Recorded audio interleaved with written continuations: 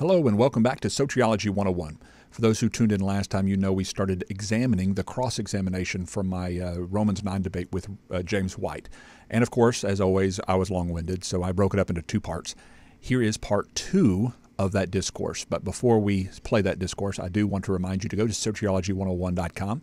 If you can sign on to be a patron, a supporter of the broadcast, we would greatly appreciate it. If you're considering a higher education, we highly recommend Trinity College of the Bible and Theological Seminary, which you can find out more information about by clicking on the Classroom link there at Soteriology 101. And if you can help us in any way, we would greatly appreciate it. So here is the second part of the examination of the cross-examination with Dr. James White. Okay. So if he had, then God would have had to have found someone else other than Paul. Well, I'm not denying God's foreknowledge. I'm not denying God's abilities to know what his plans are. And again, so if God knew, then he couldn't have, right? Okay, this is where it gets into the philosophical, and I defer to William Lane Craig to debate with him. And I probably should have just said don't conflate, commit the modal fallacy of conflating certainty with necessity. Something that's certainly known is not necessary, is not necessarily determined. And just because we acknowledge the certainty of God's foreknowledge of that which men will choose to do does not mean that the choice in itself isn't libertarianly free. And that's, again, one of the philosophical mistakes that I think Calvinists make is a modal fallacy of inflating certainty with necessity. Just because something certainly is known doesn't mean it's necessitated or determined by God, the one who knows it. Knowledge in and of itself is not causal. It doesn't cause it. And so we go over that, and it gets a little bit long and philosophical. So let's skip ahead to the next learning point. We won't. You said that you can't trust a God who has two wills. God said, "Thou shalt not murder," right? Correct. Is that the will of God? Yes. In Acts 4:27 and 28, was the early church wrong to pray and to confess that what Herod and Pontius Pilate and the Jews and the Romans did, God's hand and purpose predestined to occur, which was specifically the murder of the only innocent man who has ever lived? Yeah, I wrote a blog article on this, the three main texts that Calvinists often refer to, Genesis chapter 50, the selling of the brothers, obviously Israel being hardened as Pharaoh was hardened is a big one, and then again the crucifixion of Christ. And as I've reminded in my podcast and other places, we do believe God determines some things. God does step into human history, and very similar to what maybe even compatibilistic arguments are in how God works these things out through judicial hardening, that he brings about his purpose. So he blinds the Israelites in order to do what? To ensure the crucifixion.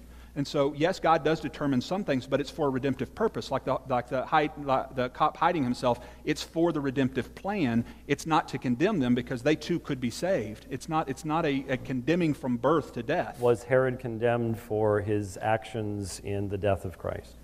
I would assume so. Pontius Pilate? I would assume so, yes. Was it eternally God's intention for the cross to take place? Well, I think the word intention gets misapplied because when we say intention, you talk about God having the intention of the evil happening, where I talk about God's redemptive intention in the evil happening. And so there's a distinction. Michael Brown and you go around and around about this too, where God is redeeming an evil for good, and he's taking their evil intention and turning it around. He's redeeming that evil intention for a good thing. And in his meticulous providence, he's able to do that, but in his sovereign abilities, he's able to do that. But that doesn't mean, from my perspective, that we deny human responsibility in the ability to respond and make real choices within time and space. Let me try it again. Was it God's intention from eternity that the Son of God become incarnate and die upon Calvary's tree? Okay, so let me pull this out of the religious analogy and use the cop analogy that I referenced there that y'all have heard me talk about here quite often with the sting of a police department. A police department has already criminal minds in their city, and they set up a sting operation to try to catch the notorious drug dealers in their town. And so a cop goes undercover, and his intention is to keep secret his identity.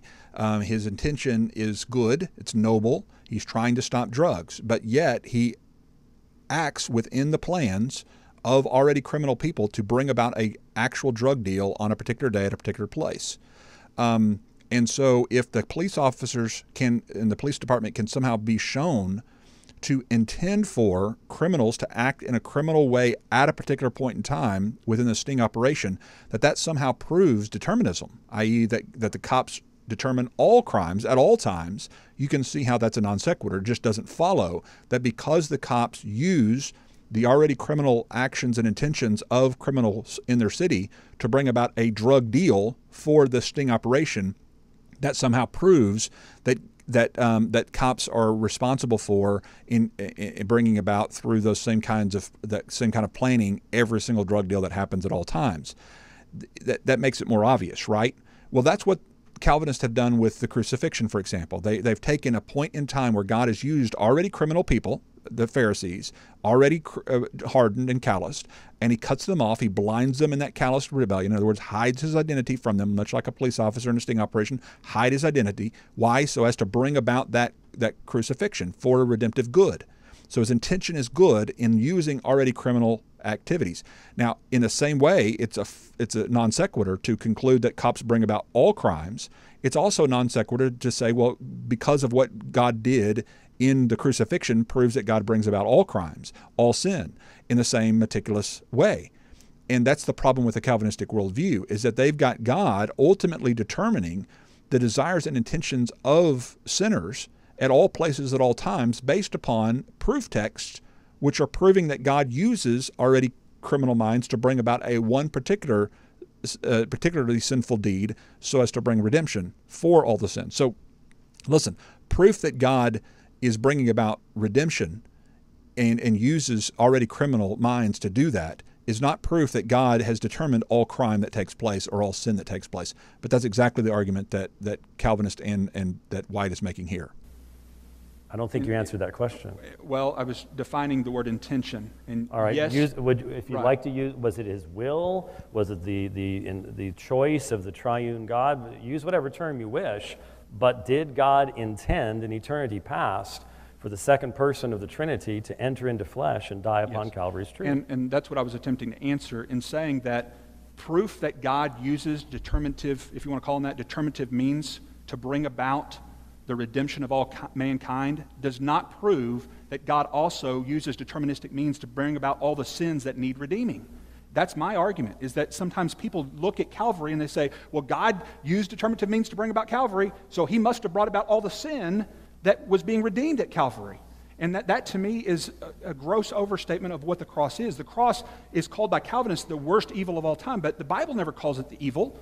The Bible calls it redemption. God is giving up his own life. He's stepping in. He's self-sacrificially giving himself, much like... So to use our analogy again, we would say on one hand, the sting operation, the selling of the drugs in that sting operation is evil because the people who are doing it, the criminals in the room who are doing it, are evil and have evil intentions in doing what they're doing. But the cop that's hiding doesn't have evil intention. He's using their evil intentions to bring about a good action for his a redemptive good. Now, all analogies fall short, obviously, when we're talking about the redemption of man through Calvary. So yes, you could say on one side, yes, God had the intention of bringing about redemption through free moral actions of criminals. So that doesn't prove that those actions weren't free in the libertarian sense of the word. It only proves that God used those actions, not effectually caused them, not decreed them where they couldn't have done otherwise, but that he knows, because his knowledge is certain, and he uses those actions as for a redemptive purpose. That's the point. Paul expresses at the beginning of this chapter, willing to sacrifice himself for the sake of his brethren. That is time. At this time, it's going to be time for Dr. White to come up and give... Okay, let's fast forward to the next cross-examination here. Dr. White, you critique a lot of my methods, but you didn't answer the arguments that I was really hoping that you would get to, and presumably since I covered so little of Romans 9, when actually I think I went through almost all of the text all the way up to verse 23 at least, it seems to me that you would have at least made the argument against the distinction between judicial hardening and total inability, because that seemed to be a really sticking point for us, and I was hoping that you would make a presentation to give us a clear distinction between the way Calvinists view the nature of man's ability between their judicial hardened nature and a total disabled or total inability. So you'll remember it from our earlier discourse. This is why I think it's the key, because this is ultimately getting to the T of TULIP, total inability. And since there's no distinction with a difference between the total inability of Calvinism and the judicial hardening of Calvinism, at least as far as their capacity is concerned, in other words, their moral capacity is both hardened, dead inability. And I'm asking for the distinction. And let's see if he finally gives that distinction. Well, if we want to move into that area of discussion, that's fine. I do. Okay, good. The Bible teaches very... And he critiques me after this debate about this being irrelevant. I thought we were going to be about Romans 9. Romans 9. How is hardening of Israel and the nature of man not relevant to Romans 9 and how we interpret it? When you're talking about God hardening a nation, blinding them, sending them a spirit of stupor, all which is contained within Romans 9, how is that not relevant to our discussion? And yet he seems to be perturbed that I would even ask this question. But yet this is the heart of how you approach, the premise of how you approach Romans 9. Because if your premise is total inability of man from birth due to the nature of Adam that they inherited, then you're going to interpret Romans 9 like a Calvinist. If your premise, however, is that Israel is being hardened because of their free choice to rebel and to reject the things of God, and now they're being cut off in their unbelief and their rebellion, then you come away with my interpretation. So this is at the very root. This is to the very premise of how you approach Romans 9, and yet he seems put off both here and in later discourses that this is even being discussed. Like it's totally irrelevant to talk about total inability and hardening. How is that irrelevant when you're approaching Romans 9? Very plainly, Romans chapter 8, those who are according to the flesh cannot do what is pleasing to God. I fundamentally believe that is consistent with the biblical teaching from the Psalter that we are born as sinners, we are born as enemies of God. We are... Okay, and again, touching on Romans 8, proof that you cannot fulfill the demands of the law, which is what Romans 8 says, and that you can't please God when your mind is in the flesh, does not prove that you can't respond positively to the Spirit when he calls, and when he calls you to be reconciled from your breaking of the law. Again, it's a non sequitur, just doesn't follow. Proof that you can't fulfill the demands of the law doesn't prove that you can't admit that fact in light of the gospel, and you can't put your faith and trust in Christ. And yet they continue to go back to those proof texts, proof that you can't earn righteousness by works of the law, to prove you also can't believe in Christ for your own righteousness. And again, this does not follow. Dead in our trespasses and sins, we have hearts of stone. So we're born hardened. We have hearts of stone. Okay, so I'm pushing on this point because I'm trying to get to the distinction with a difference. And again, that might have been sounded like I was rude because I'm interrupting his answer, but he's saying we have hearts of stone, and I'm trying to say from birth? From birth? Because that's which you seem to be saying we have hearts of stone from birth, meaning we're hardened already from birth, and yet you argued earlier there's a distinction between the hardened one and natural man. Where's that distinction? We're born judicially hardened. You know, if I did this, you would have complained. But let me just move on from that. I'm just trying to find a There is distinction. a difference, sir, as you should have known as a Calvinist, between the judicial hardening upon a people, upon a nation, for example, to harden a king so that his nation can be destroyed, because certainly. Man, Pharaoh could have really saved his life if he had just simply let the people go. God had a purpose. He hardens them. There is judicial hardening that is not the same thing as simply being a fallen son, a daughter of Adam. And when you say we have certain capacities, sir, as a Calvinist, you should have known, of course. Okay, so he keeps referring to, oh, as a Calvinist, you should have known this. Calvinist, you should have known that. And of course, I don't know if you heard my comment, but what I was saying there in commentary is the reason I left Calvinism is because of this very issue, and the fact that you're not answering it is even more proof of the reason I left Calvinism, is that you're not showing a distinction between the capacity of a natural-born son of Adam and a judicially hardened Jew. You're not showing any distinction. You're just assuming they're the same. Both of them are completely morally incapable of responding to the law. And it's like what I refer to with the children later in this discourse is that why did Jesus pull up a child and say, you must humble yourself like this child in order to enter the kingdom of heaven? Why does his youth have anything to do with it? Under Calvinism, he's either elect or he's not. He's either been regenerate or he hasn't been. The only reason you would pull up a child is if you believed a child is humble, moldable, able to learn, able to listen, versus the old wineskins who are set in their ways and can't take on new wine and have grown calloused and hardened and self-righteous. That's the distinction between the two. The older one is more set in his ways. He's not moldable. He's hardened clay. He's not moldable clay, new, fresh clay. The young child is able to learn, able to listen. that doesn't mean he's not sinful. He's still falling short of God's glory. That's why you can't confuse righteousness, which is by the law, which the child is not, versus a righteousness which is by faith, which the child is perfectly capable of doing. He's perfectly capable of believing the gospel message brought to him. He's perfectly capable of putting his trust in Christ. He's not capable of earning righteousness through works. That's the distinction. And James won't touch on that clearly. We do. We have all sorts of capacities, but they are all determined by the fact that we are enemies of God and slaves to sin. And Jesus. So being a slave to sin means, under the Calvinistic system, that you're incapable, morally speaking, you're morally incapable of confessing that you're a slave and putting your trust in another. But where does the Bible say that? Chapter verse. Where does the Bible say being a slave to sin equals the incapacity, morally speaking, to admit your slavery, your bondage, and put your trust in someone who's offering you help? Because that's what he's ultimately doing by referring to being a slave to sin. The Bible also says we as Christians are slaves to righteousness. Does that mean we can't sin, or we can't desire to sin, or we can't choose to sin? Of course not. Being a slave to something doesn't mean you're incapable of being tempted by and drawn into the other. It just simply means that as a slave to something, you're saying, I am giving ownership. My ownership is in that. Doesn't mean I can't be tempted by or drawn by something that I'm not a slave to, or I can't be offered help to be released from that bondage or that slavery, especially with regard to sin. Jesus Christ taught that unless the Son sets you free, you will never be free. And so there needs to be a... Yeah, and he will set you free. You believe in him, trust in him, and he will set you free. Truth will set you free. Those who hold to my teachings, Jesus said, will be set free. And in other words, the truth will set you free. Okay, so which is first? You held to my teachings, Jesus said.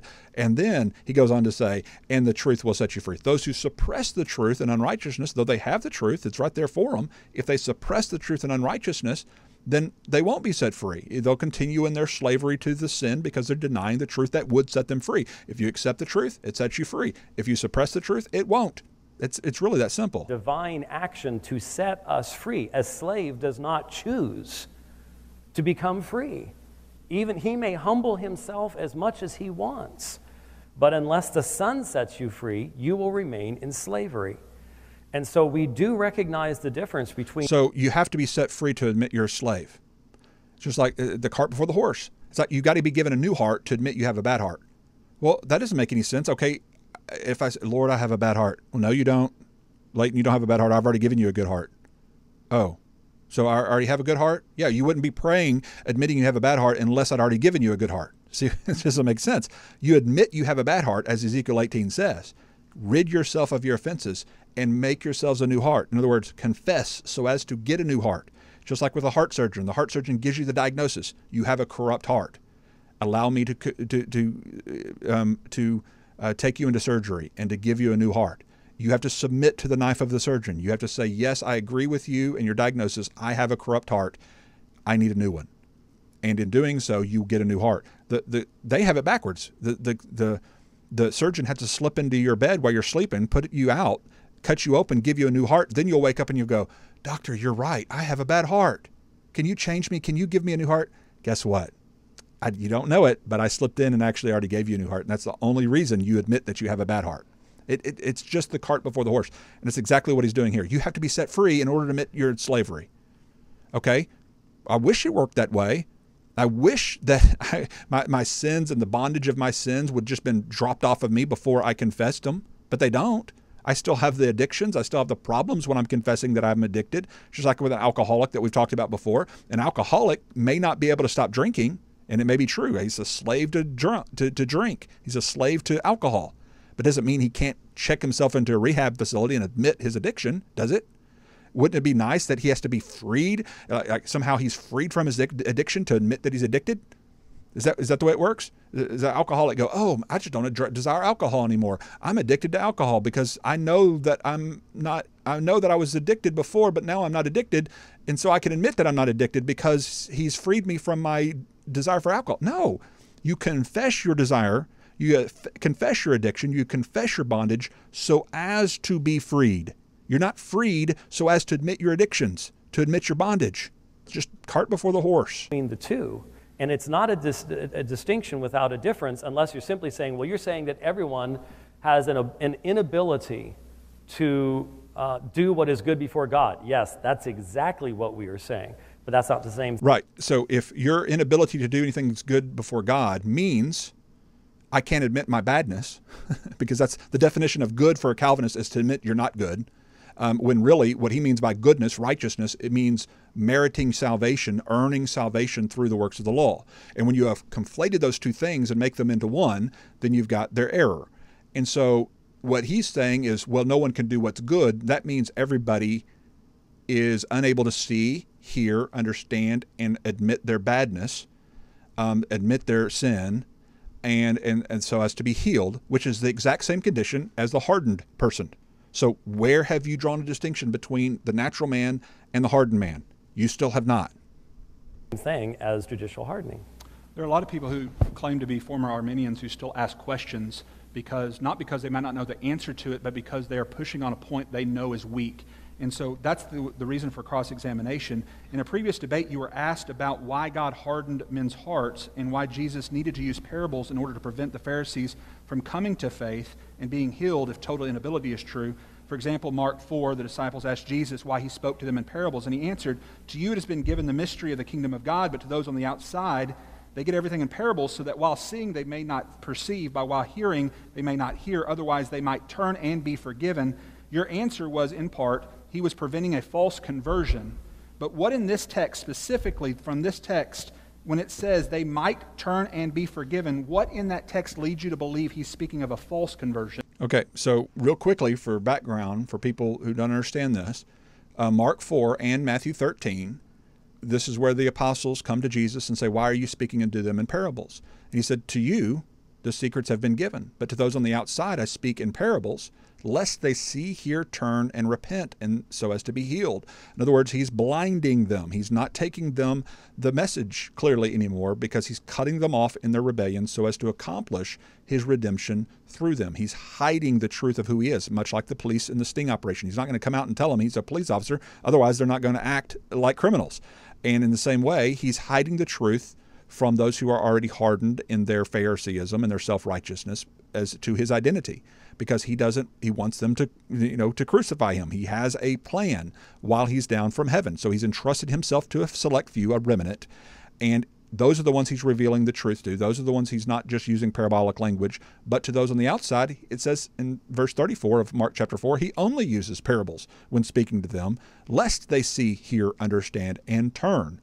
And so what is the purpose of that? If total inability is true, then that would be like putting a blindfold on a corpse, right? So why would he use parable? What's the purpose of using a parable? If a person is born dead, corpse-like dead, like the Calvinists say, then they're incapable of believing that he is the Messiah. They're incapable of accepting that as truth, and therefore they wouldn't be needing a parabolic language. You wouldn't need a blindfold to put on a corpse. You don't need to put earplugs on a corpse. Why? Because they're spiritually dead. They can't see, hear, or understand. And so putting this parabolic blindfold, so to speak, it seems redundant on Calvinism. It seems to confront the idea of total inability on Calvinism. And that's what I'm trying to push at, and let's see if he answers that. Instead of preventing an actual conversion. And what debate was this? With Stephen Gregg. Oh, I see. So that was just part of my response. That wasn't the whole response. Well, the gist of it was that you were preventing saying that they were preventing a... The gist that you heard was that. Welcome to obviously. Okay, and I've played that on another broadcast, so you can go back and listen to the debate with Steve Gregg, and that's exactly his answer to Stephen Gregg when he asked him this question, is he preventing a false conversion. He knows that these people would believe in a false view of the Messiah, and he's preventing that from happening. And I'm trying to point to the text that says, well, it says they would have repented and been healed. So how can you say this is preventing a false conversion if Paul is quoting a passage that seems to indicate that they could be genuinely converted at this time, even though that would be a wrong time for them to be converted and change, because he would not accomplish redemption through their unbelief if they did. So where's your evidence that it's a false conversion? And he seems to kind of deny that was his actual answer. But again, it's out there on recording for you to listen to if you'd like to. Again, obviously, the assumption that I'm making is based upon the text of Scripture I just gave to you, which I've not heard any responses to thus far.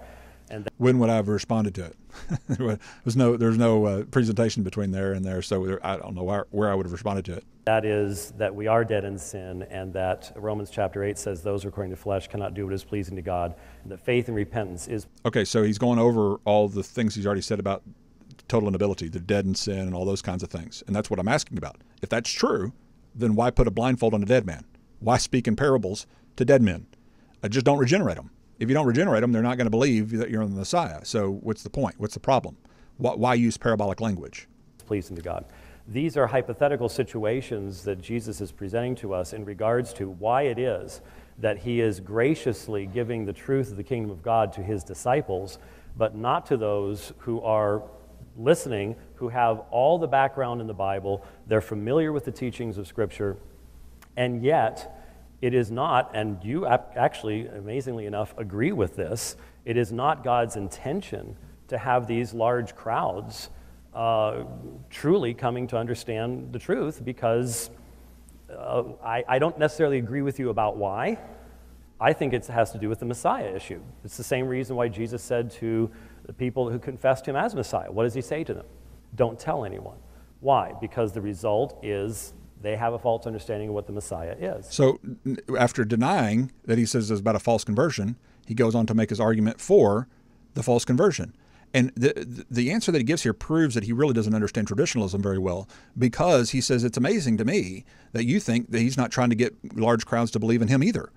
I don't know how that's amazing to anybody. Why would Jesus, trying to accomplish his own crucifixion, want large numbers of the Jews to come to believe that he's the Messiah?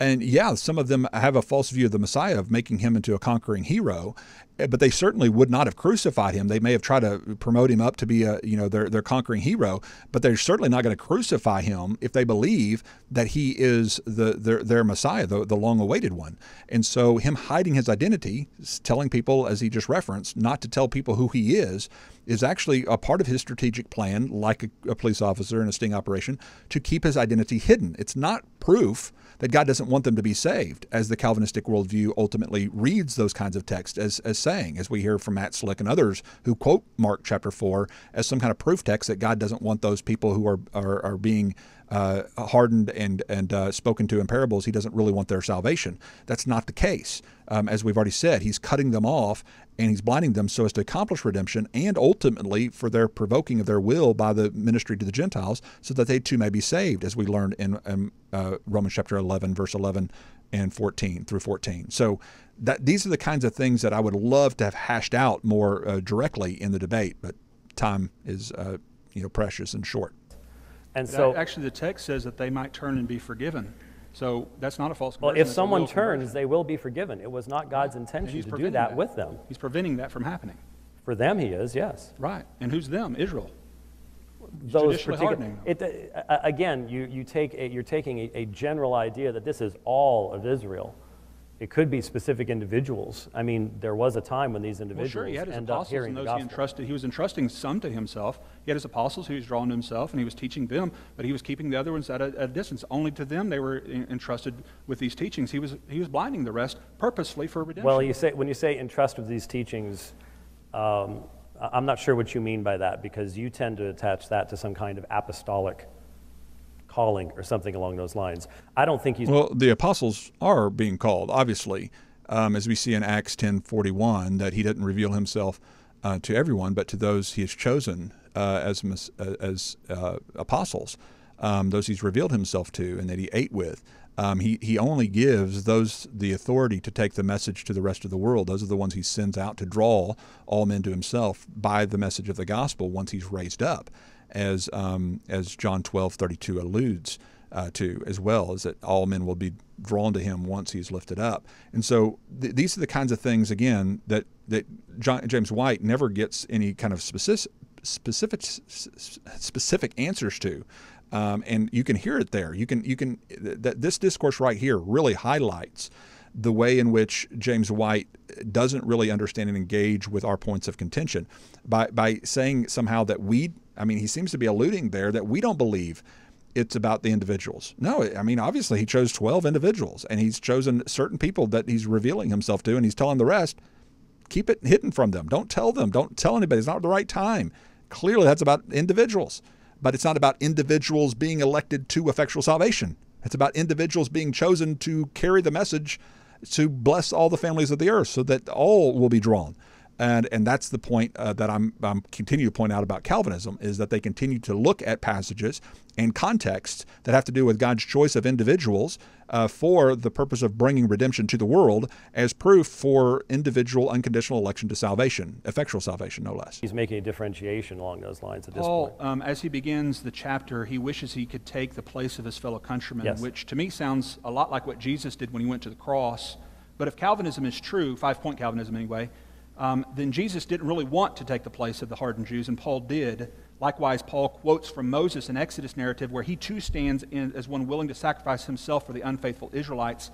How is it that Paul and Moses, who are mere men, express more mercy and self-sacrificial love towards people than Jesus, who's inspiring them to write these words? Okay, so ask yourself the question, when you listen to James White's answer, does he answer that question? Paul is willing to give himself up for the hardened Jew. Is Jesus? According to 5-point Calvinism, no, because the hardened Jew represents the reprobate of the Calvinistic worldview. So Jesus is not willing to sacrifice himself for them. But listen to his answer. His answer goes into, well, we don't know who the elect are or who they're not. Does Jesus? Does Paul, if he's writing this passage with the indication of trying to say that the hardened Jew are the reprobates of Calvinism, then isn't he saying that these people aren't loved by God and wanted by God and Jesus didn't die for them if you believe in 5-point Calvinism? Does White deal with that point? You be the judge. Here's his answer. It's a tremendous misunderstanding of not only Calvinism, but the text itself. And once again, you simply are in error to think that Paul is in any way expressing anything here other than, see, you're assuming what you should know we do not assume. We do not know the identity of the elect, sir. What does that have anything to do with it? And did I even make that assumption in my question? No. I simply stated two facts. One, Paul wanted to give himself up for the hardened Jew. And under Calvinism, the limited atonement view is Jesus did not want to sacrifice himself for the hardened Jew because the hardened Jew represents the reprobate of the Calvinistic worldview. So those are just two facts. No assumptions made about what he thinks people know or don't know as far as from Calvinist and evangelism. I'm not even going there, but yet that's where he takes it. We do not know the identity of the elect. And so we cannot operate upon the foundation of knowing who the elect are and who the elect are not. And therefore, we as followers of Jesus Christ have passion to speak his truth to all people, as did the Apostle Paul. To come to the idea, as you snuck it into your pre-prepared question there, but it was a false assertion, that Jesus didn't want to substitute himself for the hardened Jews. So in other words, the false assumption you're inserting there is that for Jesus to be truly loving, grace has to be given to everyone equally. No, not at all. Doesn't have to. That's not at all what I said. I said Paul was willing to give himself up for these folks. Jesus was not under 5-point Calvinism. Why is that?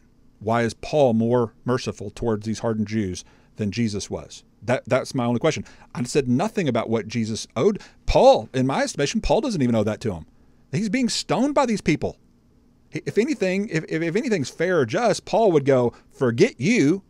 I dust my feet off and move on because you guys are trying to throw me into prison. I don't care if you are my countrymen. I don't care if you are related to me. I don't care if we have the same blood. Forget you. That's what Paul should do. That's fair for Paul. But what does Paul do? I will curse myself for their sake if I could. By God as my witness, I would set myself accursed for the sake of my fellow countrymen.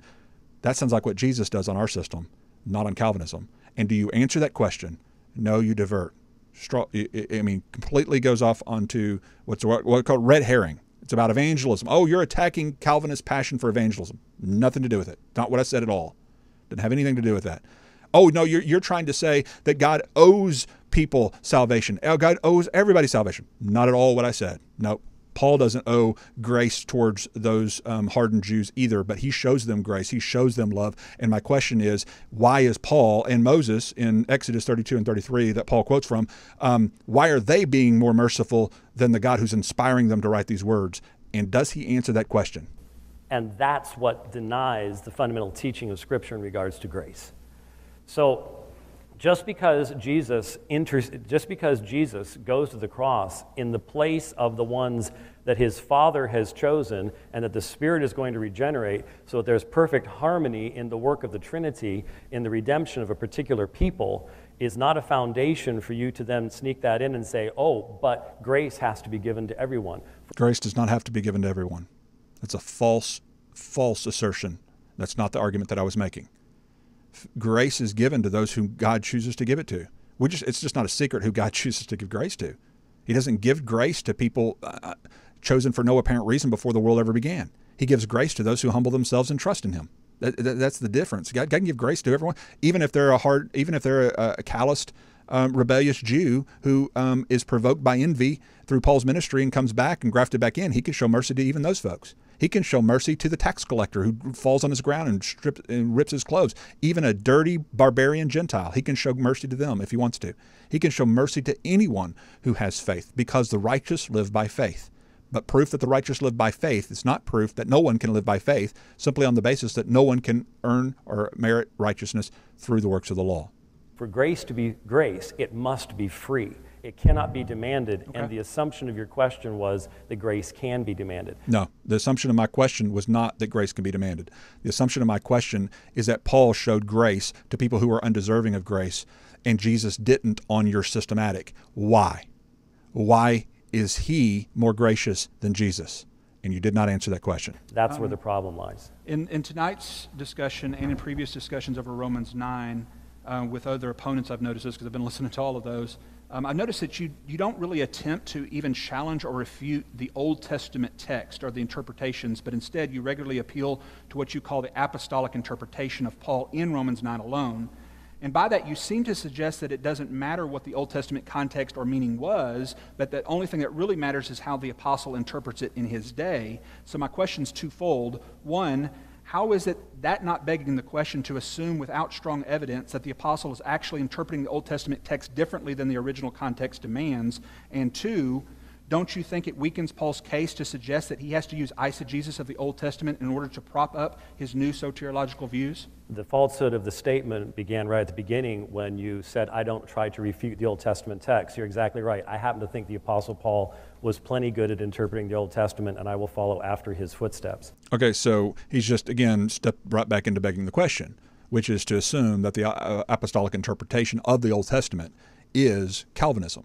In other words, he's taking the Old Testament text out of its context. Even by Calvinists' own admission, they know, hey, Exodus 32 and 33, when he says, I will have mercy on whom I have mercy, he was obviously not talking about God effectually choosing to save some people and to reprobate everybody else. It's obviously not the context. It's talking about him choosing to not punish the Jews when they deserve to be punished so as to accomplish his promise through them. But that's not what Paul's using it as. Paul's using it as a proof text for Calvinism. Paul's using it to prove that God can effectually demonstrate his grace and effectual calling, effectual regeneration on certain pre-chosen individuals.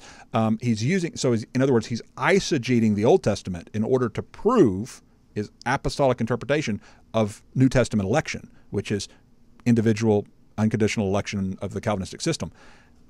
That's what I'm asking, is that on my interpretation, I don't have to use eisegesis of the Old Testament. I don't have to claim that Paul's using eisegesis of the Old Testament in order to prop up his apostolic interpretation of Calvinism.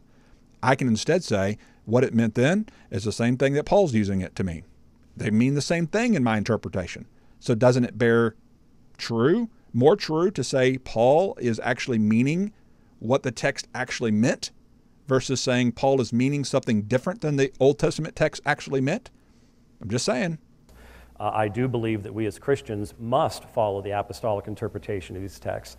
And so far, Professor Flowers, you have not even attempted to refute the exegesis I've provided of the apostolic interpretation of these texts. You've presented some other perspective, but you have not dealt with the apostolic interpretation that was provided, whereby you can... By apostolic interpretation, he means Calvinism. Okay, so again, begging the question, by assuming that the apostolic interpretation of the Old Testament is Calvinism.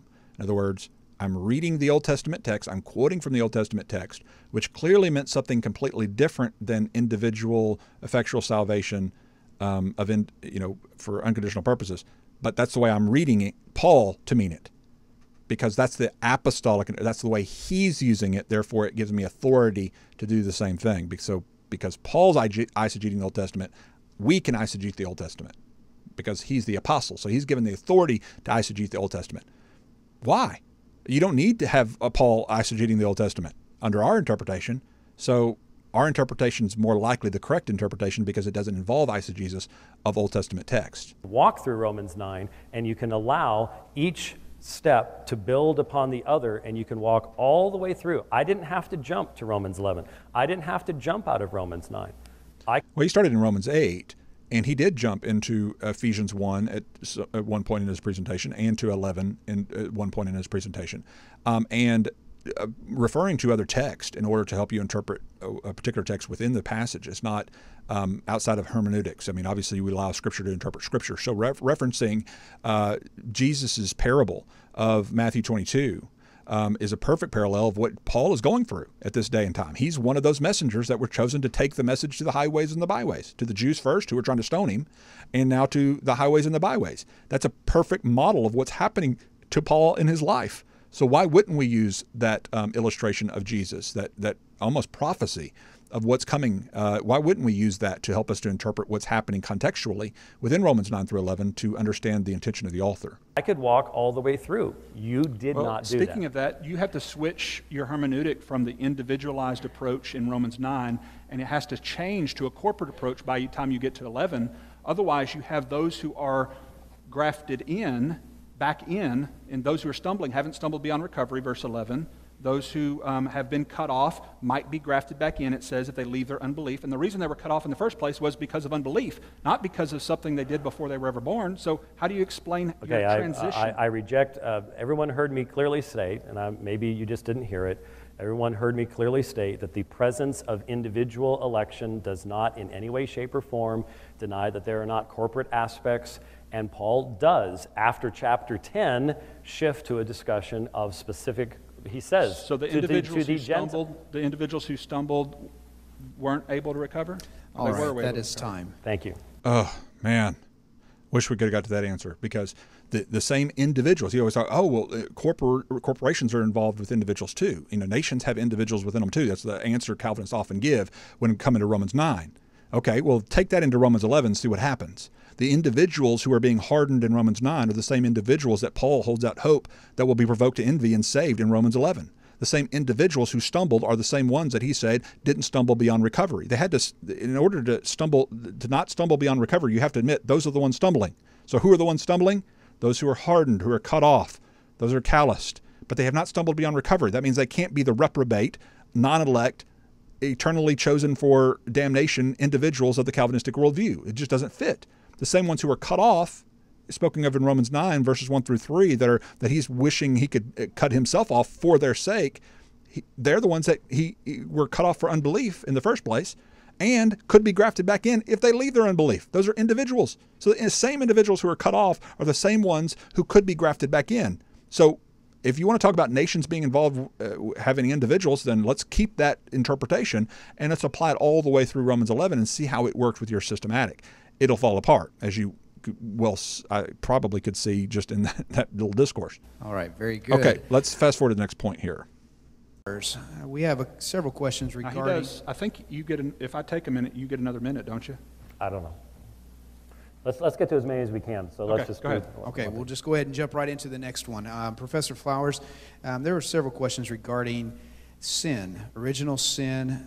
Can you define, is sin inherited or original sin out of Romans 9, or how would you see that? Yes. The Baptist Faith and Message teaches that we are sin-stained, or that we are born with a sin nature, that we are inclined towards sin, and that we do need a Savior. Even John Piper deals with this with regard to infants, for example, who die in the womb or they die when they're young, specifically with regard to Romans chapter 1, with men being without excuse or without the ability to answer for their choices. And even John Piper takes the view that if they can't naturally have the ability to respond, then God won't hold them responsible in that way, and therefore he believes that infants who die will be saved. And he's dealing with the same issue that we all deal with, what Augustine was dealing with. That's what Pelagius and Augustine were mostly debating over, was the infant baptism issue. And Augustine obviously did believe in infant baptism and the need for it in order to wash away this concept of original guilt, really, that you're born, in a sense, guilty for Adam's sin.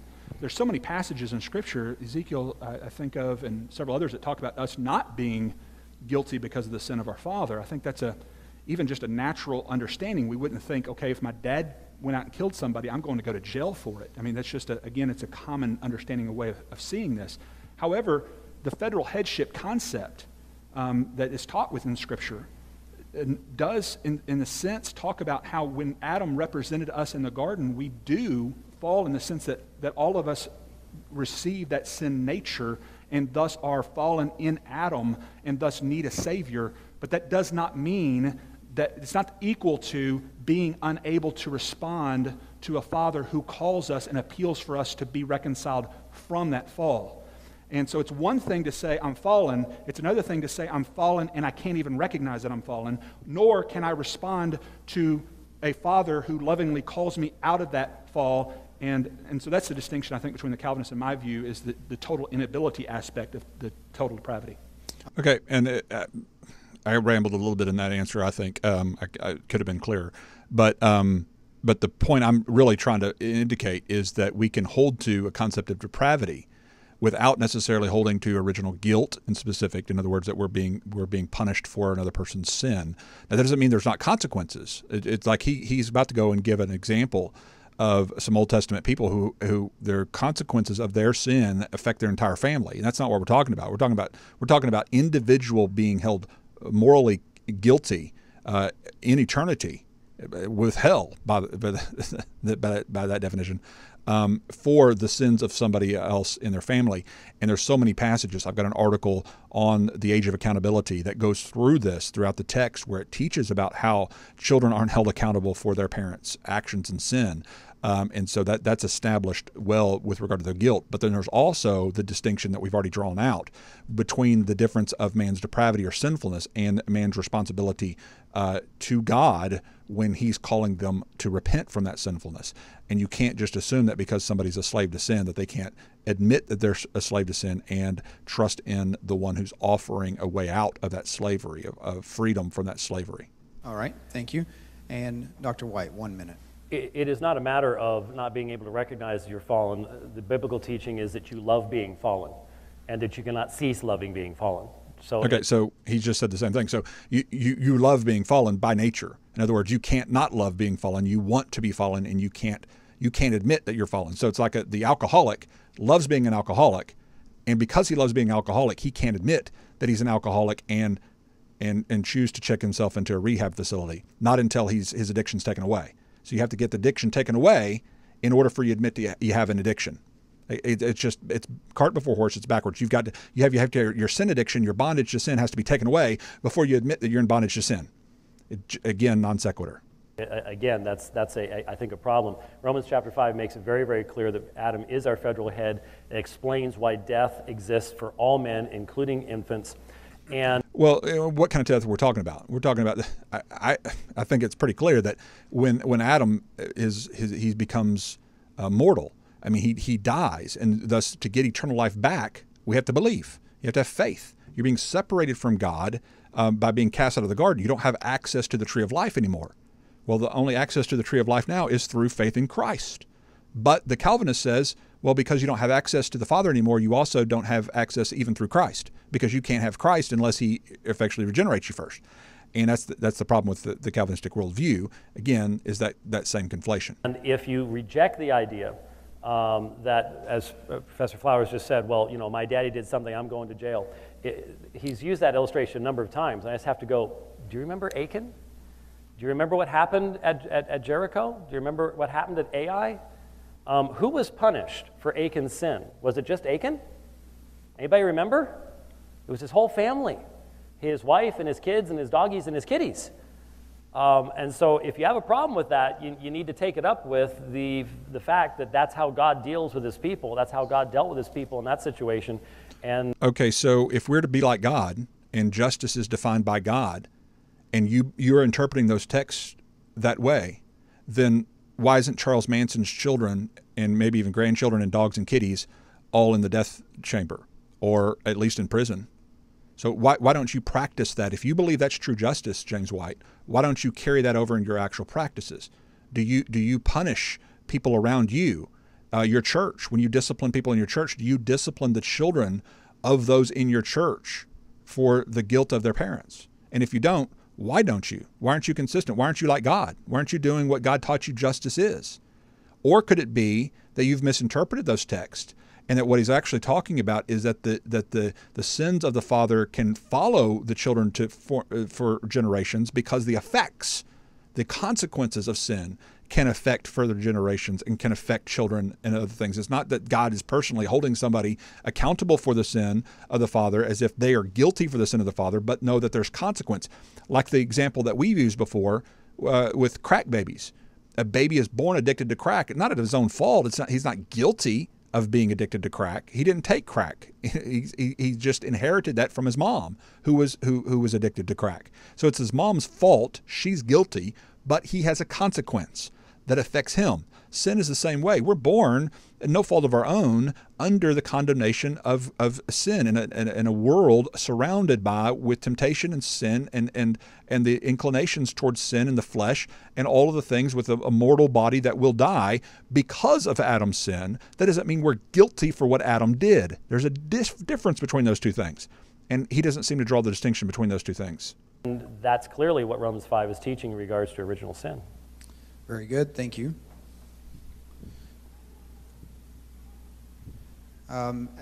Dr. White, if man is totally depraved, why does God go to the trouble of redeeming him? Well, we have to define what totally depraved means. I think we've had some real misidentifications. Totally depraved does not mean that you do not respond to God. We believe that we respond to God. Okay, and I never accused being totally depraved in the Calvinistic system of saying you can't respond at all. What I'm saying is you can't respond positively. And I even put in that word willingly or positively over and over again. You can't willingly give your life. You can't follow him. You can only hate God. You can only love being fallen, as he said earlier. And so you can't willingly respond in a positive way is what I mean. Now, there may be times in which I slip when I'm trying to do it fast, where I just say you can't respond, and I mean respond willingly or respond positively, and I don't say it every single time. But I've said it enough times for people to know exactly what I'm talking about when I said you can't respond positively or willingly to God's appeal to be reconciled from the fall. God. We just respond consistently according to our nature. We are the enemies of God. And therefore, for example... And do you have any control over that from birth? Or is that according to the decree of God under Calvinism? So, in other words, what you've just explained is determinism. Mankind is born a hater and enemy of God by God's decree, not by his own choice. In other words, because of what Adam chose to do, the consequence of what Adam chose to do, God decreed for the consequence to be that all mankind under him would be born haters of God without the moral capacity to do other than hate God and reject his appeals for reconciliation. Come out and say that real clearly, and we'll all say, okay, that's Calvinism, so we can decide whether the Bible teaches that or not.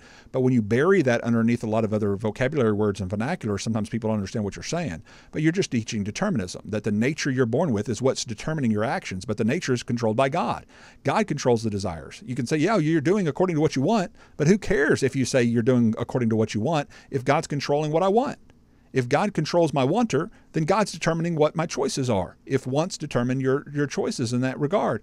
And that's not freedom by any definition, as far as I can tell. Romans chapter 1 says that we are katakanton, we are suppressing the knowledge of God. There's all sorts of different ways of doing that. Some people do that religiously. Some people do that through drugs. Some people do that through riches, sex, etc., etc. But the point is, we're acting consistently according to our nature.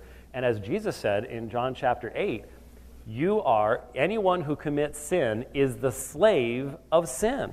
He also says you as believers are slaves to righteousness. Does that mean that you can't be tempted by sin and desire to sin and choose to sin even as slaves to righteousness? It's not what it means, okay? Being a slave to something does not mean you can't admit or confess your slavery and admit that you're in bondage. Never means that, yet that's continually, Calvinists make that same error over and over and over again. And they won't address the contention. They won't address that point of contention. They think by proving you're in slavery proves moral inability to confess otherwise, and it's just not there. And so you just simply have to answer the question, does the Bible mean what it means, or does it not? If you can say that a heart of stone can voluntarily humble itself so as to be taken out, then I don't know what the Bible's talking about, and I don't know why Paul said those who are according to the flesh cannot do what is pleasing to God. I don't know any of that. But when I agree, he doesn't know, and that's the whole point. That's the problem. Is as Ezekiel says, turn from your wicked ways and receive a new heart. It doesn't say, I will give you a new heart so that you'll return from your evil ways. That's the order. And so I don't know what the text means if it doesn't mean that you have to confess your sin in order to be forgiven versus being reconciled from sin in order to confess that you need reconciliation. Again, it's just a matter of the order salutis here. And when you've got pre-faith regeneration being asserted and not proven biblically, then you have Calvinism. When you say, if man's totally depraved, why would God redeem him? Because that's how God glorifies himself. I mean, all our righteousnesses are as filthy rags. The wonder of grace is not that it's given to the humble and to those who separate themselves from the crowd by doing what's right. The wonder of grace is that it's given to people like you and me. I mean, even false dichotomy, as if you and me aren't people who separated themselves by humbly admitting that we needed a Savior. Again, whose responsibility is it for your response to God's appeal to be reconciled? Is God responsible for your response to his appeals? According to Calvinism, yeah. God's responsible for how you respond to his appeals to be reconciled. He's responsible either for your decree to be under Adam and thus a hater of God by nature and can't do otherwise, or he's responsible for whether he gives you a new heart, a new nature to where you will respond positively to him. It's really that simple. You're born unable to want God unless he wants you, and if he wants you, he'll make you want him. That's Calvinism in a nutshell. Even as believers, think of your own heart, even this day, and yet God has extended his grace to you even this day. God shows himself to be powerful in the salvation of a people that on any other basis are completely unsavable. So why would he save us? What does Ephesians 1 say? All to the praise of his glorious grace. That's the fundamental answer to a lot of questions, and it's a good answer. Thank you. Professor Flowers, you have 1 minute. Humble people are no more worthy of being saved than unconditionally elected people. Did you catch that? People who are unconditionally elected under the Calvinistic system don't deserve salvation. People who humble themselves freely, libertarianly freely, don't deserve salvation either. So both need grace. Got it? The publican laid on the ground, tearing his clothes, saying, "Woe is me, I'm a sinner." And Jesus says, he went home justified. Therefore, humble yourself, and you will be exalted. That was the conclusion of Jesus. That's Jesus' teaching, okay? Because he fell on the ground and humbled himself, didn't make him deserve salvation. He didn't deserve, if it did, then there would be no reason for Jesus to die. Okay? So he's still on the ground while he's tearing his clothes and ripping his clothes, saying, "I'm a sinner, woe is me." That is a filthy rag. That's nothing. It means nothing. It deserves nothing. God chooses to show him mercy. He is just as undeserving, whether he's standing up on the street corner like the tax collector and praying a noble prayer of how great he is, or whether he's on the ground ripping his clothes. Both of those individuals deserve condemnation because both have fallen short. Both are sinful. Neither one have attained righteousness through works of the law. But because God's gracious, he chooses to show mercy to those who humble themselves. That's the teaching of Scripture. Scripture clearly teaches us the Lord sustains the humble but casts down the wicked to the ground, Psalm 147:6. He mocks proud mockers but shows favor to the humble and oppressed, Proverbs 3:34. Seek the Lord, all you humble of the land. You do what he commands. Seek righteousness, seek humility. Perhaps you will be sheltered on the day of the Lord's anger. Matthew 18:4. And the reason I emphasize the word perhaps there is to show that's God's choice. Okay? Humble yourself, and perhaps it's his choice. He didn't have to. He didn't owe you that. Didn't owe the prodigal son the golden ring or the fatted calf or the party. He chooses. He perhaps, if you return home from your exile, he'll perhaps restore you. But that's his choice. Now we know he will because of the promise, because of what he's promised in his good news. But the perhaps is to say that God's choice is to show mercy to the humble, to show grace to the humble. Not that the mercy is owed to them because they're humble. Whoever humbles himself like this child is the greatest in the kingdom of heaven. Matthew 5:3, blessed are the poor in spirit, for theirs is the kingdom of heaven. For those who exalt themselves will be humbled, and those who humble themselves will be exalted. Luke 1:52, he has brought down the rulers from their thrones. He has lifted up the humble. I could go on and on. There's 3 pages of verses like this. Humility does not earn righteousness. God gives grace to the humble because he's gracious, and he chooses to do so out of grace, period. It's not meritorious. Thank you. Professor Flowers, there's several questions regarding calling and the different types of calling, those called to bring the word, calling to salvation that you were talking about tonight. Can you define the calling specifically again out of Romans 8, 9, specifically 9? Sure. Again, I think the way you illustrate it is you look at, for example, the parable that I referred to in Matthew 22. And it illustrates the different calls of God for the different purposes of God. He calls some to be his messengers. And notice, all the apostles are from Israel. He calls them from Israel for a reason, because Israel was chosen for that purpose. That's the promise of God that he made in Genesis 12:3, that I will bless all the families of the earth through your seed. And so he has called a people from Israel to take the message to the rest of the world.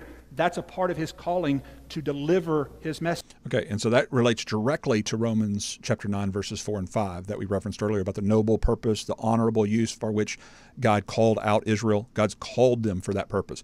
And that relates to the parable of those servants that he called to take the message to the world, like Paul would have been. So this is directly related to Romans 9, Romans 8 and into 9. Now, I didn't go and specifically quote from Romans 8 or quote from Romans 9, which is all that James White is going to focus on.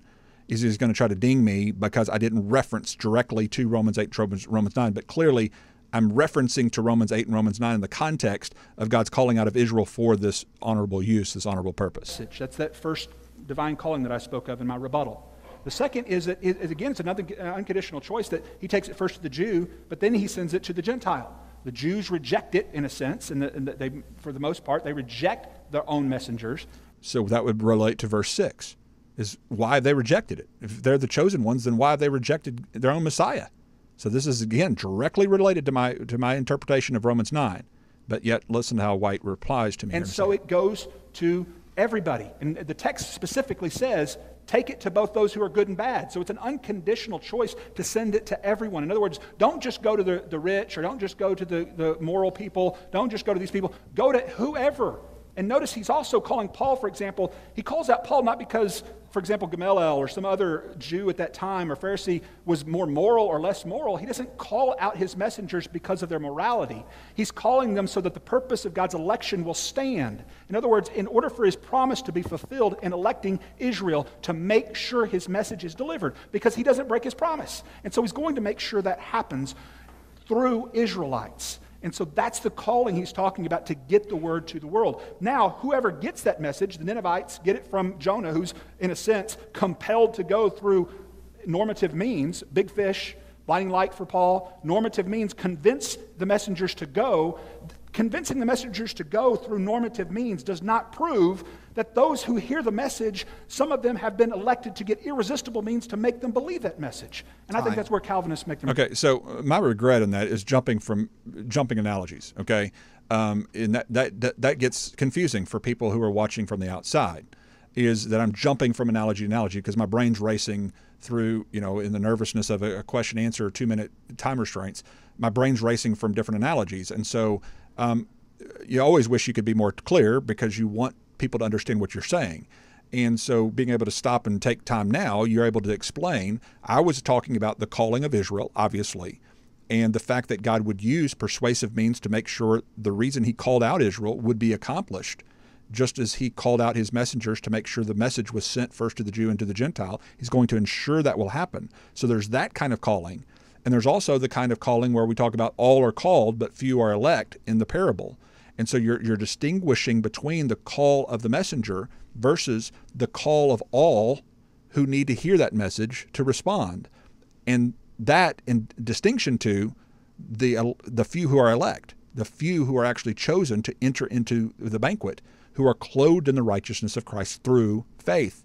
And therefore all may believe through the calling of the messengers who were chosen and the message that goes out to all people. That's what I was trying to get to. Now I jump over to talk about Nineveh and Jonah again because I was trying to draw that back in. And I can see how somebody could hear that and go, that's kind of confusing. I don't understand where you're going. And I was talking too fast and rambling a little bit. So I do regret not being more clear on my answers. But it's clearly I'm directly talking about the interpretation of Romans 9, but yet listen to White's answer. All right. Dr. White, one minute. I thought that the question was asked, could you explain what calling is in Romans 9? I didn't hear anything about Romans 9, so let me just once again point. See, how he thinks that's not about Romans 9 is still baffling. Now, you may disagree with my interpretation of Romans 9, that it's not about God calling out Israel for the purpose of bringing redemption through them. The reason he chose Jacob over Esau, that Hall pointed out, is you may not think that's the right interpretation, but to not think it's about Romans 9 is just beyond the pale, I think. Point out to folks, Romans 8:30, those whom he called, these he also justified. The calling, therefore, is the effective call of God unto salvation itself. And I've got a broadcast and an article on Romans 8, which I don't think has anything to do with what he's talking about. And I quote from N.T. Wright and several other scholars that share similar portions of my interpretation of Romans chapter 8, which I believe is more of a reference to Israel again, to those who were foreknown, those formerly known in former times, not those foreseen throughout the future who are going to choose God like some Wesleyan Arminians may interpret it, or those foreknown in that they're pre-elected, predestined like the Calvinist seems to interpret it, but those who are formerly known, the Israelites who loved God and followed him, that God has that's why he's speaking in past tense verbs, and he uses the word glorified, past tense. Doesn't make a lot of sense, though there's a rare use of the Greek to use past tense about things that are not yet but predestined to be. It's a very rare use of the word, and more likely Paul's intention is speaking about those in the past, which again, you can go to my commentary to get more definition, but I didn't have time in a 2-minute rebuttal to try to unpack all of Calvinism's baggage on top of Romans 8, 28 and following. So I didn't, but I do another broadcast if you're interested. Then that calling is seen in the elect of God in verse 33 of chapter 8. And then when you trace that through chapter 9, the conclusion then becomes, even we whom he called, not only from amongst Jews, but also among Gentiles. Never has Professor Flowers shown us where that salvific calling to salvation and justification somehow gets shifted.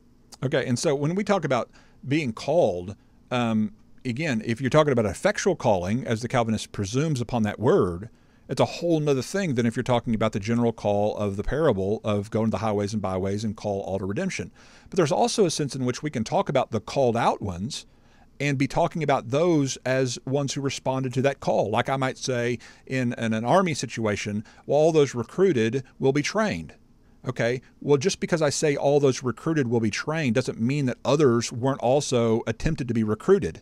The recruiter might have tried to recruit 1,000 people that day and only successfully recruited 100. So to say that those who are recruited were trained doesn't necessarily mean there was no more out there that were offered recruitment. It's just a way of saying these are the ones who responded to the calling, and the response is just implied within the word itself.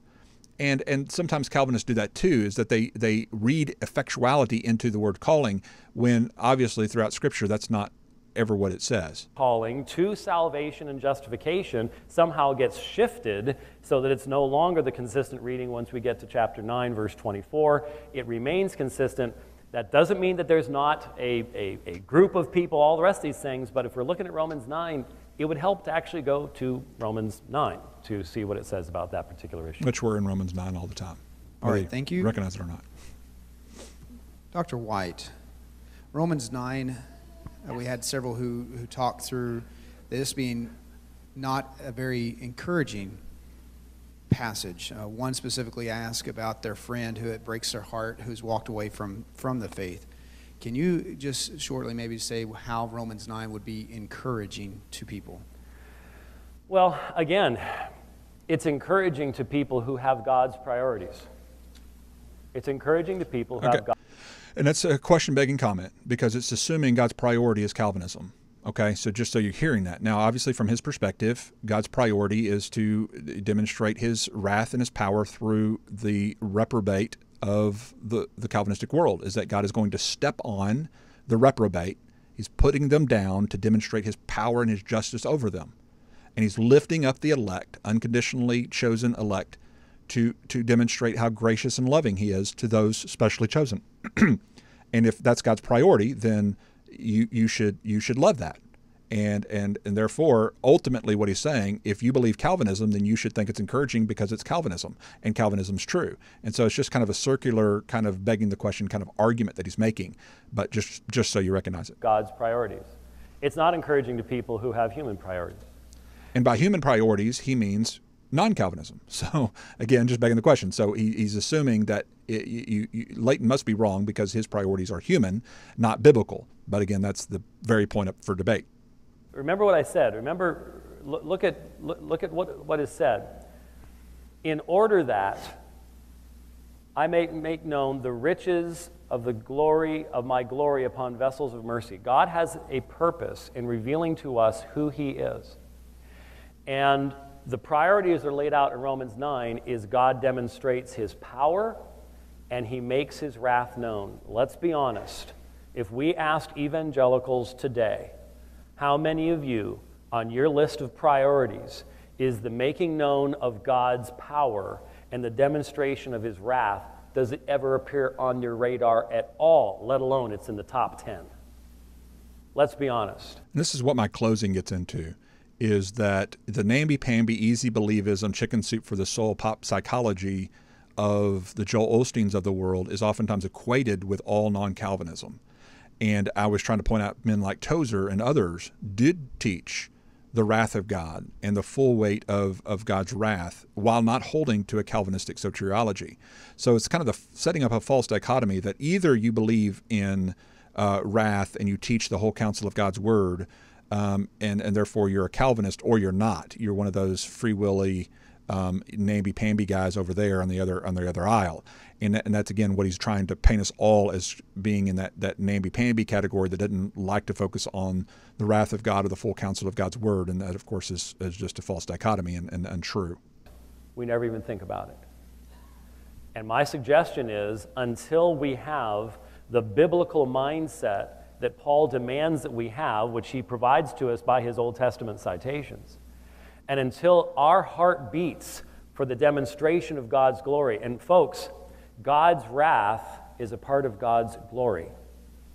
Because if you look at the cross, and if you don't see the wrath of God against sin at the cross, you're not really seeing the love of God there either.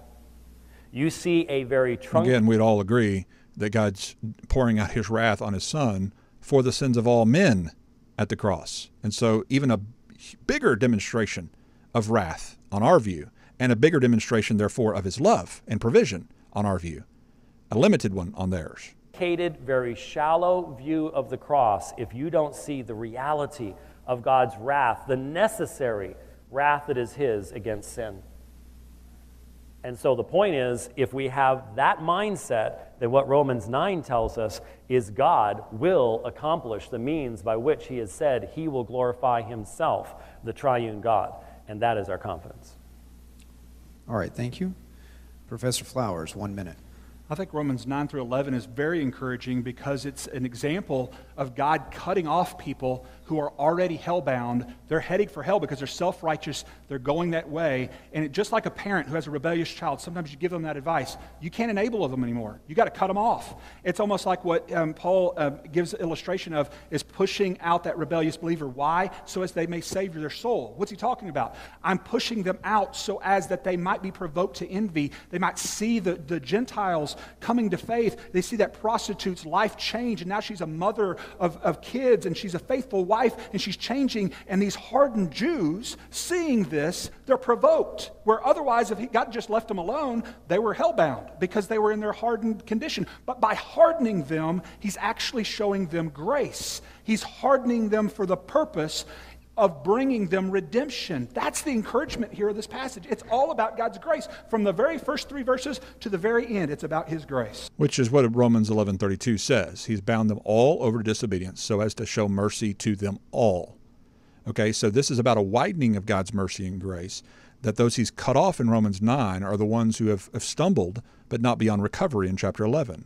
Yeah, they've been cut off, but they may be grafted back in if they leave their unbelief. So this is about a widening of his mercy. Even those who are hardened and broken, there is still an opportunity for them to be saved if they leave their unbelief. And that's why we know this is not Calvinism, because under Calvinism, the reprobate would have no hope of being grafted back in because they were already chosen for reprobation for no apparent reason before they were ever born. And that's how we know that Paul wasn't intending Calvinism, because if you read on into 10 and 11, he clearly denounces that kind of interpretation by saying that those who stumbled have not stumbled beyond recovery. Those who have been hardened may be provoked to envy and saved, verse 14 of chapter 11. Those who have been cut off for unbelief may be grafted back in if they leave their unbelief. Those are all indications that Paul is not talking about individuals being reprobated before the foundation of the world for no apparent reason. And that's, again, one of the fault lines of the Calvinistic interpretation. Thank you. Professor Flowers, we have several regarding your statement about faith and works, and also how that the question is between how did Romans 9 with Pharaoh, was there not faith before or whatever? So I'm gonna kind of combine them, and here's your question. Does election precede birth, or is it faith through works? God has elected certain individuals to carry out his promise, like we talked about with Paul. There is a sense in which God has obviously elected the nation of Israel unconditionally. But he has elected the plan for bringing redemption so that whosoever believes will be saved. So in the parable again, those who show up clothed in the righteousness of Christ, again, many are called, few are chosen. Who are the ones who are chosen? The ones who show up in faith. And so his election is to elect a people to bring the message so that whosoever, it's a provisional atonement. He's providing this to the entire world. That's why it's good news. It's because it's given to all mankind for all to respond either in faith or in disbelief. They can choose to trade the truth in for lies, and they're held responsible for that. Why? Because they're actually able to respond. If they're born unable to respond, there's no real basis. Now, when I say born unable to respond, again, that's one of the times where White will jump on me. We're not saying they're unable to respond. We're saying they're unable to respond positively. Well, that's what I'm meaning, okay? They're unable to respond positively to God's appeals because they're enemies of God by nature under God's decree from the foundation of the world where they could not do otherwise. That's what we're talking about. That's what we're critiquing. So just to be clear on that point. And I'm also pointing out the differences of what God's electing. There's several choices of God. You don't hear the word elect and just think one choice. There's only one choice. Chosen individuals for effectual salvation for no apparent reason. It's not what Paul's meaning. There's several choices God makes in his redemptive history. And you have to understand what those different choices are, what the different ways in which he's accomplishing his redemption, like he promised Abraham. Through your seed, all the families of the earth will be blessed. So I've chosen you and your seed to bring a blessing to the rest of the nations. So that's God's purpose in electing Israel. And that will stand. And God will individually also choose whosoever believes, whether Jew or Gentile, regardless of the nation. He has chosen that whoever believes in him, puts their trust in him. It's through the promise, through faith, that one is reconciled. On which to hold somebody truly response able. The very ability to respond in Romans 1, for example, is what shows us our accountability or our culpability for the sins and our choices that we make. And so I think the Calvinist undermines that by teaching that most of mankind is born in this condition that they can't respond to God at all. That even when he sends a gracious appeal, a gospel appeal that says, come to me, they can't willingly come. See, notice there, I said they can't willingly come. They can't want to come, okay? They're enemies of God. They will hate it. But yet listen to the rebuttal that he'll continue to highlight. Oh, no, they can respond. They can respond. They just can't respond willingly. They can't want to come. And that's the whole point. Instead of answering that, he just keeps correcting that same misnomer as if I don't understand it already. And so you're giving them the perfect excuse. You're taking away ultimately their responsibility for that. And I think that's really important to understand, because the election has to do with God's plan for bringing redemption to the world, and also his choice of those who come in faith, those who, again, like I said before, humble themselves. All right, time. Dr. White. The direct statement of Scripture, Ephesians chapter 1, verse 4, just as he chose us in him before the foundation of the world. The direct object... Yeah, he chose us. Who's us? Look back at verse 1 and 2, Dr. White. The faithful in Christ Jesus. That's who he's addressing. That's who's us, okay? So when he's saying he's chose us in him, it's not saying he's chosen us, certain lost individuals, to be in him by effectual means, which is what you're reading onto that, but he's chosen us, the faithful in him. So us are those who are in Christ through faith. That's who us is. Us in him. Not he's chosen certain us's to be in him through effectual means. And that's again, the assumption of the Calvinist on that reading. Of choosing is not Jesus. It is us. We are chosen in him, but we are the direct object of that choosing. So right. And so is the person who walks up clothed in the righteousness of Christ the direct object of his choice, the few who are elect? Yes. But they're elect in him because they are clothed in his righteousness. See, they're in Christ. That's why they're chosen. So they're not chosen to be in Christ as if the election happened prior to them coming clothed. They're clothed, and therefore they are elect. So that's the point. Yes, they're chosen, but they're chosen in Christ. And it's because they're in Christ that they're chosen. That's what the choosing and selection is. It is completely untrue that we are giving anyone an excuse. Jesus himself said, if you sin, you're the slave of sin. Was Jesus giving somebody an excuse? Oh. Slave of sin does not give you an excuse for admitting and confessing your slavery and bondage to sin when he calls you to repent of that bondage and slavery to sin. Again, same conflation.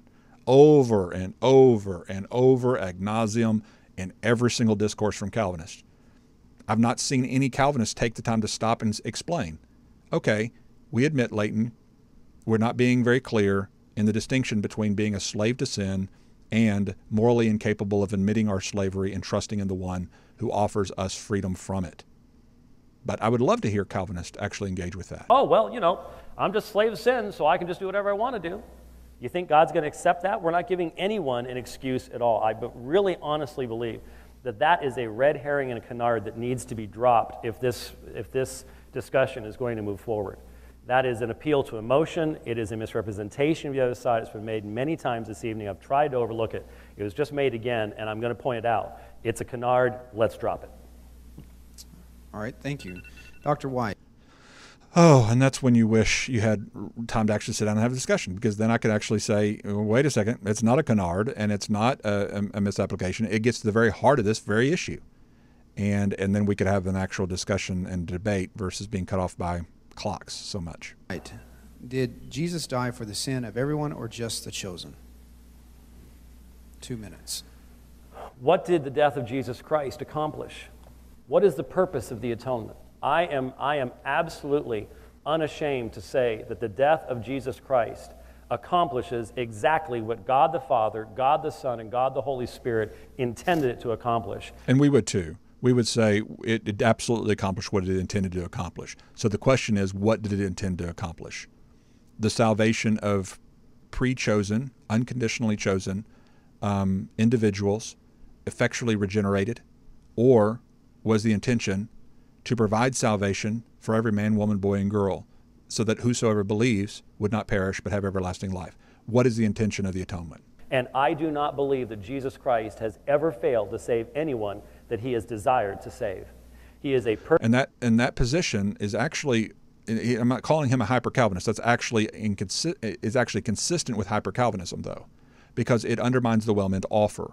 Because a lower form of Calvinist, like a David Platt, Matt Chandler, those kinds of lower Southern Baptist kind of Calvinists, J.D. Greer would be in this category, they would say, no, God genuinely desires the salvation of all people. Whereas White holds to a higher, almost hyper form of Calvinism, where he said, no, whoever God desires for salvation will directly be saved, because that's that salvific. This is where you get to the two wills of God. That prescriptive will is that, yeah, he kind of offers salvation to everybody. He commands everybody to repent, but he doesn't really want that. Sovereignly, his secret will is only for the ones he's elected to be saved. Those are the ones he really wants to be saved. And so that's when he says things like, if God desires for somebody to be saved, they will be saved. That's actually a form of, or a tenet of hyper-Calvinism that undermines the well-meant offer of the gospel. Perfect Savior, Hebrews chapter 7 says, because he ever lives to make intercession for them, he is able to save them to the uttermost. Now, if the idea is, well, you first have to humble yourself, you have to first do this, and then Christ has made you savable, that's not what the argument of the book of Hebrews is. Okay, and here he gets a lot into this in the atonement debate, where it's either Christ came to save or make you savable. That's a false dichotomy, because both are true. He came to make all men savable, and he came to save whosoever believes. So he's actually saving whoever puts his faith in Christ. And he's made all men savable by providing the means for all men's salvation, so that all are without excuse. And therefore, to set it up to say, oh, well, Jesus either came to make people savable or he came to actually save people is a false dichotomy. Nobody believe that. And David Allen and I went over that in one of our previous episodes if you're interested. The argument of the book of Hebrews is, by one sacrifice he has perfected for all time those who are being sanctified. That is the work of Jesus Christ. And there is perfect unity between the decree of God the Father to save a specific people, the Son dies to redeem that people, the Spirit comes and applies that work and saves that people, and it's all to his glory. I do not believe that there is any meaningful way of defending the idea that the atonement of Jesus Christ simply makes men savable. There is all the world in difference, my friends, my brothers and sisters, in saying that Jesus Christ saves and saying that Jesus Christ makes savable. Those are not the same statements. False dichotomy. And I do not believe the one glorifies God. Jesus Christ is a perfect Savior because he ever lives to make intercession. Ask yourself a question. Is Jesus Christ interceding in heaven today for those who are lost? Did he fail? If so, why? That's the question. Thank you. Professor Flowers, 1 minute. He not only makes them all savable, he certainly saves anyone who believes. 1 John 2:2, he is the atoning sacrifice for our sins, and not only for ours, but also for the sins of the whole world. 1 Timothy 4:10, for we have put our hope in the living God, who is the Savior of all men, and especially of those who believe. But I think that the point here that needs to be made is what kind of atonement is made. I believe in what's called a provisional atonement, which is best illustrated with the serpent that's lifted on the pole, which Jesus refers to in John chapter 3. The serpent lifted on the pole, if you look to it as a snake-bitten Jew, if you look to the serpent lifted on the pole, you would be healed. That's a provisional atonement. So nobody could die from snake venom and say, oh, I died only from snake venom if I refuse to look at the snake on the pole. If you refuse to look at the snake on the pole in faith, then you're dying not only of snake venom, but you're also dying because you refuse to take advantage of the provision that's provided for them to have healing from that venom. So to use his false dichotomy, as earlier said, are all the Jews healable? Yes, by the serpent lifted up on the pole. All of them are healable. But are all healed? No, only those who look to the provision are healed. Are they actually healed? Yes, so there's actual healing. Just like there's actual salvation in our view, there's actual healing. But it's provision. It's a provision provided for the whole that only benefits those who actually look in faith to that provision. That's Jesus' analogy, and therefore it must be a good analogy of the provision of Christ's atonement. Thank you. Professor Flowers, there's several questions regarding humbling and your understanding of humbling. And the question would be, how would you talk through humbling when somebody is actually a Gentile, hardening, Pharaoh being hardened? So how would they be able to humble themselves? And explain the humbling process that you're saying they're able to humble themselves when they were hardened. Can you talk about that?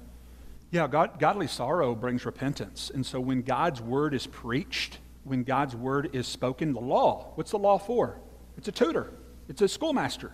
And what's its purpose? Is its purpose to save? No, we know it's not its purpose to save. What is its purpose? To reveal our need for Christ, to reveal the fact that we can't earn our own righteousness. That's its purpose.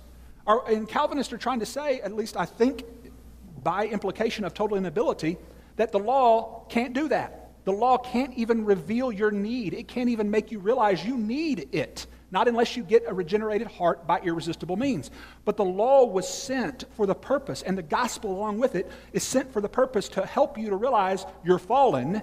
And then secondly, God wants you to be saved. He wants you to repent and to come to Him. And so humility comes from recognition of our sin. It comes from the pigsty of our lives. It comes from that time when we get to the end of our rope and we say, I can't do this anymore. I can't live this life anymore. And you can choose to pull yourself up by the bootstraps and find another job. And I'm not going to go home and beg my daddy for a job. I'm going to make my way out of this pigsty. And you can harden your heart. And Hebrews chapter 3 warns you, don't allow your heart to grow hardened. Because if you think you can do it in the flesh and you think you can do it yourself, your heart will go more and more calloused. And eventually you won't even hear the revelation of God anymore. You won't hear His laws anymore. You won't hear the gospel anymore because your heart has grown calloused to it. That's what it's talking about here. So the humility that comes, and that's why I think Jesus even says about a child, He pulls up a random child, He says, you have to become like this to enter the kingdom of heaven. What's the difference? If a child is totally depraved from birth, just like anybody else is, total inability, why point to a child? A child is humble. They're not hardened in their rebellion yet. They're still willing to respond and to listen and to hear the word. And so when someone is hardened, it takes a lot more to get through to them. I think we could all experience that. And that's the concept of I think, humbling yourself to admit that you are a sinner. All right, time. Dr. White, 1 minute. I think I just heard someone say that children are humble. Yeah, Jesus did. Humble yourself like this child, Jesus said. So I wish I would have said that and replied. I said, relatively speaking, yeah, a child is more humble than the hardened Pharisaical Jew that he was being compared to. Comparatively. Okay. I'm just going to let that one stand as its own refutation. And so Jesus refuted himself. Jesus is the one that said, humble yourself like a child. So instead of answering my debate, he refutes Jesus himself instead of answering the point of the debate. Just saying. Move on from there. Romans chapter 8 has been quoted a number of times. Those who are in the flesh are not able to please God. They are not able to submit themselves to... As opposed to those who are indwelled by the Spirit. Those are the two people being compared. Those who are indwelled by the Spirit versus those who are not indwelled by the Spirit. Even on Calvinism, one is not indwelled by the Spirit until they have faith. Okay? So, if that's the proof text you're going to use, it doesn't work because there's nothing in that text that talks about how one goes from being unindwelled to being indwelled. It just simply is contrasting the two. Those who are in the realm of the flesh, those with their minds set on the flesh, can't please God. It has nothing to do with whether one can respond willingly, positively to the call of the Spirit. And that's the problem with using that as a proof text. It is a very vague proof text to prove and to base an entire systematic of theology. But yet that's the only thing he referred to in this whole debate to support this concept of total inability, which is virtually, again, the same condition of a judicially hardened Israelite. The law of God. Something has to happen first. The Son has to set you free. And how does he do that? It's called the gospel, the power of God unto salvation. So how can one believe in one whom they've not heard? Well, he brings more light. He brings more revelation. And so that's the prevenient grace, if you will, is God's light of revelation. He brings the truth. He brings revelation. He brings light so that people may know his desire for them to be saved. And so, he does need to do something first. We just think what he does first is sufficient without some effectual, irresistible regenerative work. This is the difference between this, folks, this was the issue of the Reformation. I'm on Luther's side. He's on Erasmus's side. That's all there is to it. This was the... Actually, I'm Balthasar Hubmeier's side, who believed in the liberty of the will as well as Christian liberty and religious liberty. You believe you shouldn't torture people to death that disagreed with you, unlike Luther and Zwingli and Calvin at the time, and held to believers' baptism, by the way. So if I'm going to be compared to somebody of those days, I would be compared to Balthasar Hubmeier. Thank you very much. The issue of the Reformation. This fundamentally impacts how you will proclaim the gospel and how you will present it to people. That's why this is a discussion that we need to be having. No question about it. All right, men, it is coming time to close. I would like to add one last kind of closing statement for you, both of you, if you want to kind of wrap up. But here's what I would ask as we kind of wrap up is how do we walk out of here? Obviously, we're on different sides. We have some different thoughts, different philosophies. It even impacts the way we minister. How do we walk out of here? Are we still partners in the gospel, or is there some way, help tie this together? Because I'll be real honest, I'm a pastor. And so you're in the church here, and I'm sitting here going, we got to be able to work together because I have people on different sides even in this church. And so the question becomes, how do we actually walk out of here to working together? Is there a way to do this? So can you at least tie this together, your closing remarks, and just kind of do that? We'll give you 2 minutes each. How do we work together? So Dr. White, would you start? We cannot sweep these things under a rug because it does fundamentally impact how we present the gospel. I am an elder in a church. I have been a hospital chaplain. This impacts how I did my work as a chaplain. It impacts how I do my work as an apologist.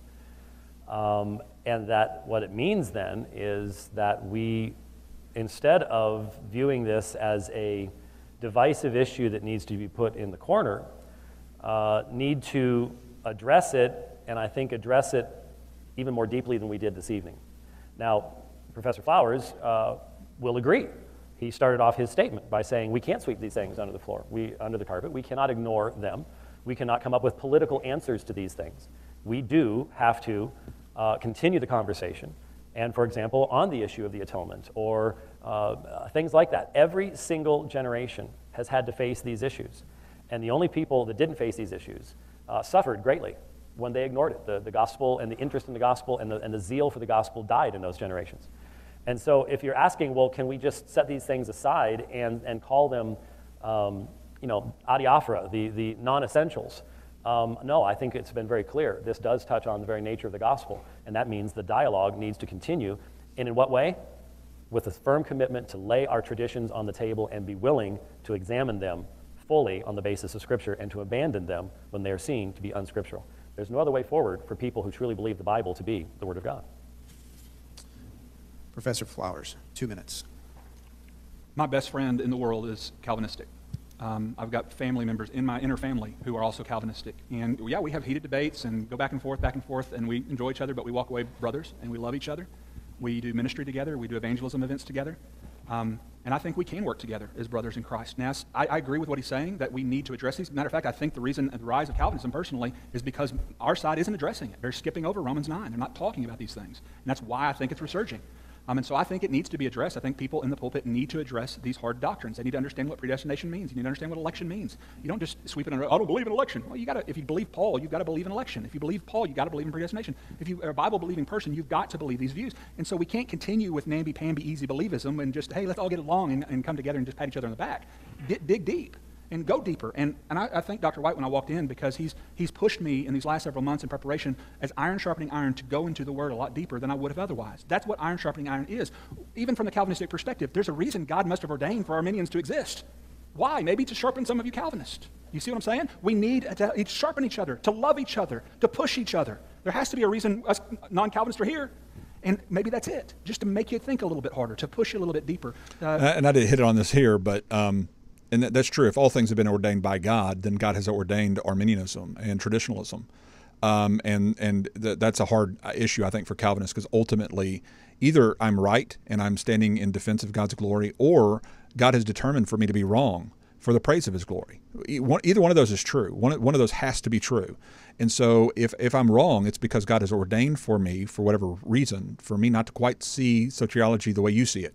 He's ordained and decreed for me not to be able to understand Calvinism the way you do, and soteriology the way you do. And so it really comes back down to why has God ordained that? Why has God decreed for us to exist? And so Calvinists have to really grapple with that question. That's what we need to be about. I want to close by saying this. I just asked Keith a little bit ago if we could do this. Another way that we can support each other is by helping each other's ministries. And if you can promise that you will not use money against the non-Calvinist, and use it in your Islamic work, if you can promise to do that, I would like for us to take an offering for Alpha Mega Ministries tonight. And I would like for you to do that as a free will offering. So I just slipped that in there. Well, I very much appreciate that, and anyone who'd like to help us to reach out to Muslims in South Africa this coming October, that would be wonderful, but I really don't think it would be appropriate to do that as a part of this debate. I think you can go to aomin.org, you can find Soteriology 101 as well, but I think it would be inappropriate to ask you to do that in this context. I really do. That's up to Dr. Marion. He's got a offering bucket in the back we already set up because I wanted to be able to support your ministry, and he didn't ask, guys, he did not ask for a thing. He didn't ask to sell anything. He just wanted to talk the Scripture. I'm just the world's worst marketer. Don't give me any more credit. Now, as fun as that sounded like, and I was honestly just trying to help him out because he's about to go on a trip to the Islamic world to do some apologetics work that I really love and I'm supporting. It was all good spirit and good love. Right after that, I was attacked by Red Grace, the guy that put this on, about saying, how dare you, limit where he could spend his money or say that you can't, speak out against non-Calvinists or something like that. And it's just, so I was even rail on for that. And I was honestly just trying to be nice. And that was another part of the controversy. But nevertheless, that's all the theology part of it. And so hopefully, Mark, that gives you some more clarity as to how you follow that back and forth within the back and forth answer and question. And after even going back over that and looking at it myself, there's a lot of parts that I think, I was accused of being confusing at times, and I could see that. I can see now, listening back over, I know what I was thinking because it's me, obviously, and I know where I'm coming from. And people who listen to me regularly probably knew where, when I was jumping analogies, what I was talking about. But I talked too fast on certain points and may have jumped too many analogies in order for people to follow where I was going. And I wish I'd have been clearer on that. So maybe this will help those who are legitimately and genuinely seeking right answers to know what the Scriptures actually say, because that's really needs to be where our goal is, not who looked more calm and composure. I mean, clearly I think Dr. White looked more composed and like he'd been there before. I think 183 other debates prepares him for that. He for sure is more composed. But as far as giving substantive answers, I just don't see it. I don't see how he's really engaged with our points of contention, as I think evidenced by the fact that he was still never able to give a distinction with the difference between a judicially hardened Jew in the time of Paul and the totally depraved, the natural son and daughter of Adam, because he's never been able to show a difference with a distinction between the condition of the heart of those two individuals. Within the Calvinistic worldview, I think that's where the debate is won or lost. And he never answered that. So hopefully this has been helpful. We'll see you next time. Bye-bye.